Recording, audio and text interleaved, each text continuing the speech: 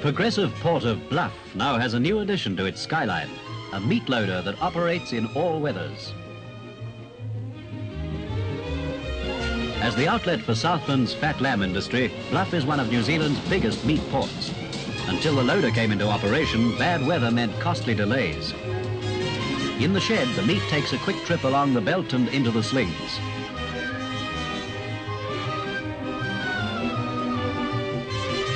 This ingenious device first lifts the carcasses up to the top of the shed.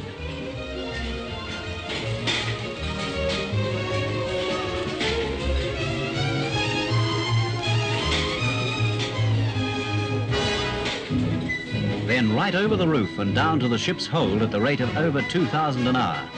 This is the first of 5 all-weather loaders, costing a total of £600,000. By spanning the wharf, it doesn't interfere with other loading operations.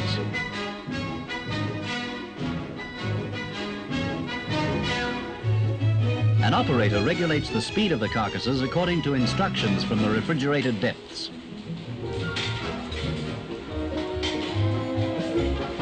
Although an expensive investment, there's the definite advantage of eliminating costly weather delays. When the 5 loaders are operational, loading time will be cut in half, thus speeding up ship turnaround. Bluff is the first New Zealand port to install an all-weather meat loader, but the idea is spreading, and the Port of London authorities are considering building similar units to unload the meat at the other end.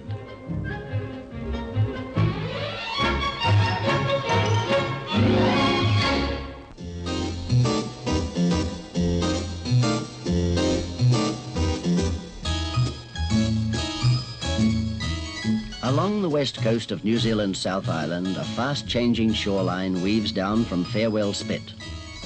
Once a year, an expedition follows 18 miles of lonely beach to service the unmanned lighthouse at Kahurangi Point.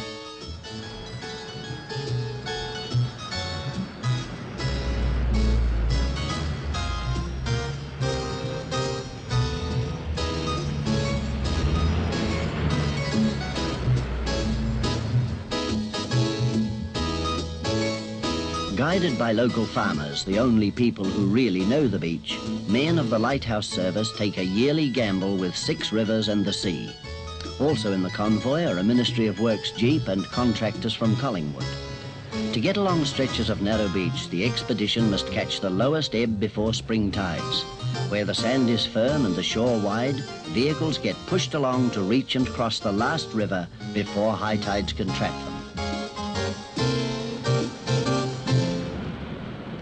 Hold up at the Anaweka. Patches of soft sand pockmark the river mouth.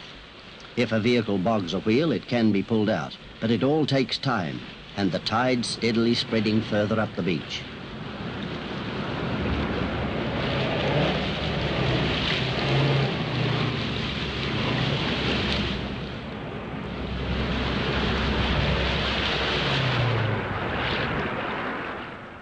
More delay.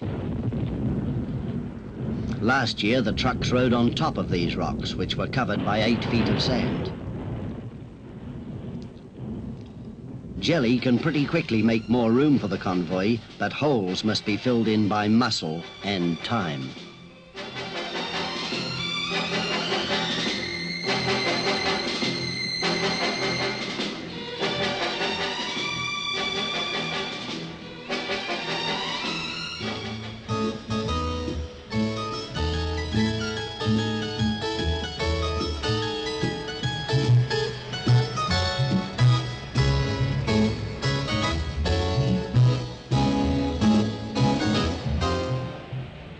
The last and most dangerous river before the lighthouse, Big River, looks easy, but it's treacherous.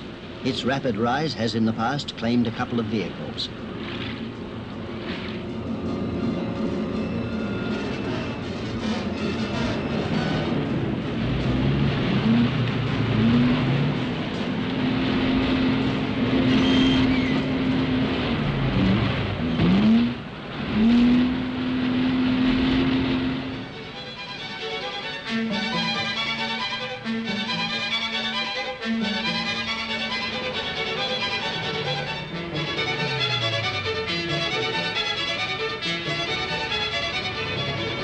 through river and mud to safety on the other side.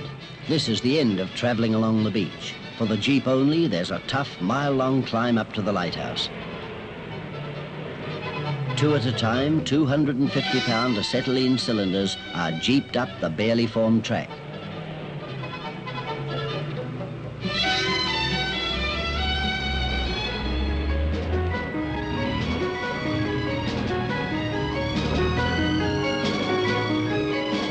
Lost the track and over the edge.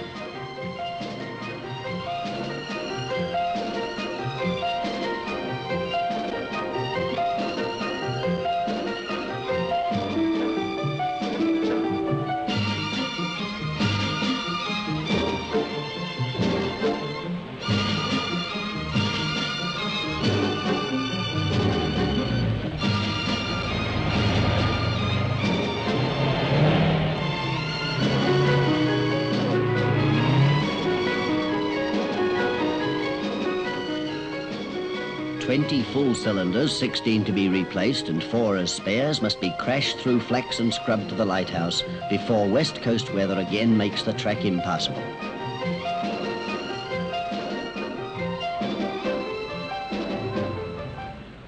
"16 cylinders coupled to a main feed line will supply the light for another year. Kahurangi was originally a manned lighthouse, where a small community of 3 keepers and their families lived until 1926, when the light was converted to automatic.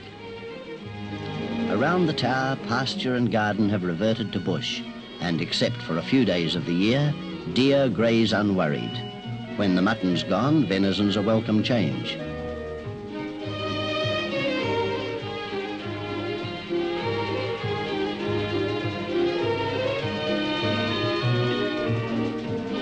There's still one more day's work to do at the light. Also, wood must be cut for next year's fires and the roof of the old house repaired to keep out drenching rain. But until the rain stops, there's not much to do except eat, shoot, slap sandflies, and worry about getting out again when the job's finished.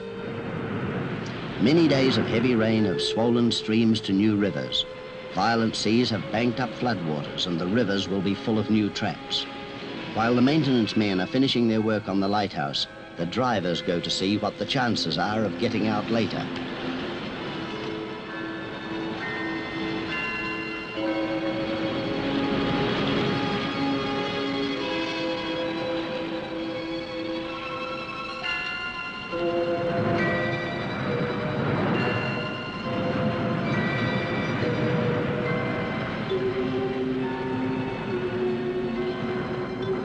Big river, barely passable a few days ago, it's now become a mile-wide torrent.